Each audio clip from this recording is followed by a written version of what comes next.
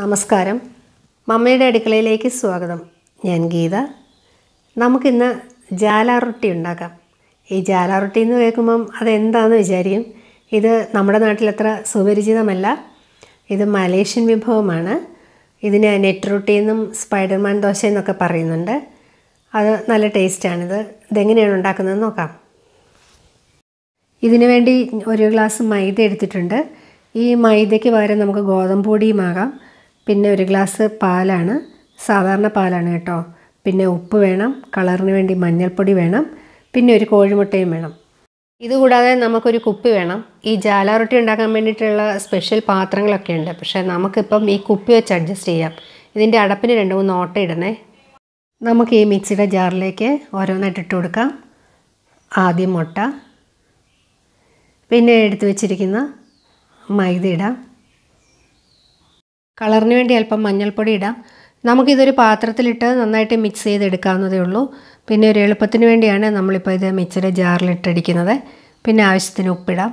പിന്നെ ഇനി നമുക്ക് തേങ്ങാപ്പാലാണ് ശരിക്കും ഇതിനകത്ത് ചേർക്കേണ്ടത്. പക്ഷേ എളുപ്പത്തിന് വേണ്ടി നമ്മൾ പശുവിൻ പാലാണ് ചേർക്കുന്നത്. അത് കുറേശ്ശെ ഒഴിച്ച് ചേർക്കണം. ഒത്തിരി കട്ടി കൂടുകയും ചെയ്യരുത്, അതുപോലെ കുറയുകയും ചെയ്യരുത്. നമുക്കിനി ഇതൊന്ന് മിക്സിയിൽ അടിച്ചെടുത്തിട്ട് കട്ട വല്ലതൊക്കെ ഉണ്ടെങ്കിൽ ഒന്ന് അരിച്ചെടുക്കണം. എന്തായാലും അല്പം കട്ടയുണ്ടാവും. നമുക്കതൊന്ന് അരിച്ചെടുക്കാം. നമ്മുടെ ഈ നെറ്റ് റൊട്ടിക്ക് ഒട്ടും കട്ട പാടില്ല. കുറച്ച് കട്ടയൊക്കെ ഉണ്ടായിരുന്നു, അതൊക്കെ ഇപ്പം അരിച്ചു മാറ്റിയിട്ടുണ്ട്. ഇതിനെ നമുക്ക് കുപ്പിയിലേക്ക് ഒഴിക്കാം. കുപ്പിയിലേക്ക് ഒഴിക്കാനുള്ള സൗകര്യത്തിന് വേണ്ടിയിട്ട് ഞാനിതൊരു ഗ്ലാസ്സിലേക്ക് മാറ്റിയിട്ടുണ്ടായിരുന്നേ. നമുക്കിനി ഇത് ഒഴിച്ചു കൊടുക്കാം. തയ്യാറെടുപ്പുകളെല്ലാം കഴിഞ്ഞു. നമുക്കിനി നെറ്റ് റൊട്ടി ഉണ്ടാക്കുന്നത് എങ്ങനെയാണെന്ന് നോക്കാം. ഞാനൊരു പാൻ വെച്ചിട്ടുണ്ടായിരുന്നു. പാൻ ചൂടായപ്പോൾ അതിനകത്തേക്ക് നമുക്ക് കുറച്ച് എണ്ണയോ നെയ്യോ എല്ലാം തേച്ച് കൊടുക്കാം. ഇനി നമ്മുടെ മാവ് കുപ്പിയെടുത്ത് കുത്തനെ നാട്ടിയിട്ട് ഇങ്ങനെ കുപ്പിയൊന്ന് പതുക്കെ പ്രസ് ചെയ്ത് കൊടുത്തുകൊണ്ട് നമുക്കിത് ഒഴിച്ചു കൊടുക്കാം. കണ്ടോ, നെറ്റ് പോലെ നമുക്ക് ഇഷ്ടപ്പെട്ട ഷേപ്പിൽ ആക്കിയെടുക്കാം കേട്ടോ. ഇപ്പോൾ ഇതിനകത്ത് ഈ മാവിനകത്ത് നമുക്ക് വേണമെങ്കിൽ പഞ്ചസാര ചേർക്കാം. അപ്പം മധുരമുള്ള നെറ്റ് റൊട്ടി കിട്ടും. കുട്ടികൾക്കൊക്കെ ഇഷ്ടമാണെങ്കിൽ അത് അങ്ങനെ ചെയ്യാം. പിന്നെ നമുക്കിത് ചിക്കൻ കറിയുടെ കൂടെയോ മുട്ടക്കറിയുടെ കൂടെയോ ഒക്കെ കഴിക്കാവുന്നതാണ്. വളരെ എളുപ്പമാണ്.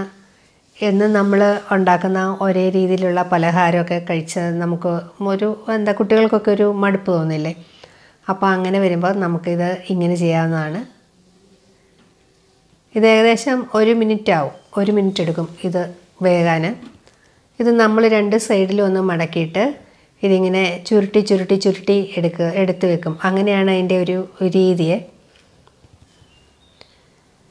വേണമെന്നുണ്ടെങ്കിൽ താല്പര്യം ഉണ്ടെങ്കിൽ നമുക്ക് ഈ സൈഡിൽ കൂടെ നെയ്യ് തേച്ച് കൊടുക്കാം. പക്ഷേ അതിൻ്റെ ഒന്നും ആവശ്യമില്ല. അല്ലാതെ തന്നെ ഇത് നല്ല ടേസ്റ്റാണ് കഴിക്കാൻ. കണ്ടോ, ഇതിങ്ങനെ ക്രിസ്പി ആയിട്ട് ഇതിങ്ങനെ ഇളകിപ്പോരും. നമുക്കിനി ബാക്കിയെല്ലാം ചുട്ടെടുക്കാം. നമുക്കിത് മടക്കിയെടുക്കാം. 2 സൈഡും ഒന്ന് മടക്കിയിട്ട് ഇങ്ങനെ ചുരുട്ടി ഇങ്ങനെ. എല്ലാവരും ഈ പലഹാരം ഒന്ന് തയ്യാറാക്കി നോക്കണേ. പിന്നെ ഞാനൊരു കാര്യം പറയാൻ വിട്ടുപോയായിരുന്നു. നമ്മൾ 1 ഗ്ലാസ് പൊടിക്ക് 3/4 ഗ്ലാസ് പാലാണ് എടുത്തിരുന്നത്. അതുപോലെ തന്നെ ഈ ഒരു ദോശ ചൂടോടുകൂടി തന്നെ കഴിക്കാൻ ശ്രദ്ധിക്കണേ. അപ്പോൾ എൻ്റെ വീഡിയോ ഇഷ്ടമായാൽ എൻ്റെ ചാനൽ ഇതുവരെ സബ്സ്ക്രൈബ് ചെയ്യാത്തവരൊക്കെ ഒന്ന് സബ്സ്ക്രൈബ് ചെയ്ത് സപ്പോർട്ട് ചെയ്യണേ. അടുത്തൊരു വീഡിയോയുമായി വീണ്ടും കാണാം. Thank you.